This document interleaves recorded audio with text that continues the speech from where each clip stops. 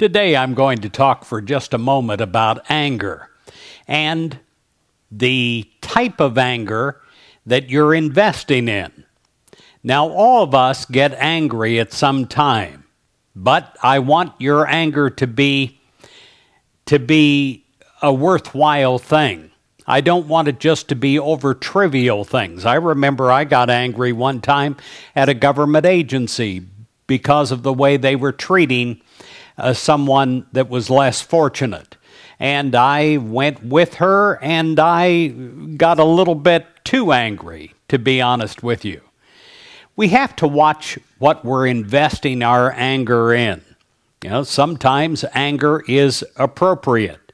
Even Jesus became angry when he saw and confronted the money changers in the temple.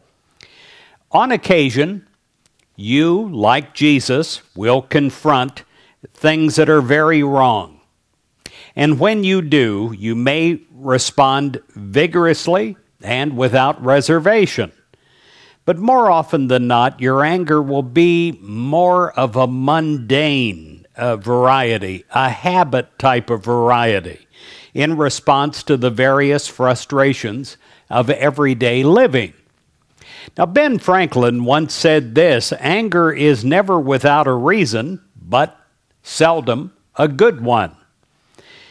In your course of your life, you will face countless opportunities to lose your anger over mostly small, relatively insignificant events. Here's an example: a traffic jam. Another example, spilled cup of coffee. I saw somebody lose it over a spilled cup of coffee one time so much that I thought they were going to give themselves a heart attack, and probably have since then over some other trivial thing.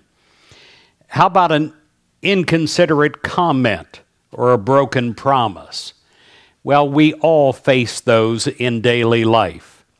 When you're tempted to lose your anger over all these things, take a step back, turn away from anger, turn away from hatred, bitterness, and regret.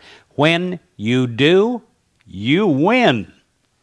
Turn instead to God. God bless you.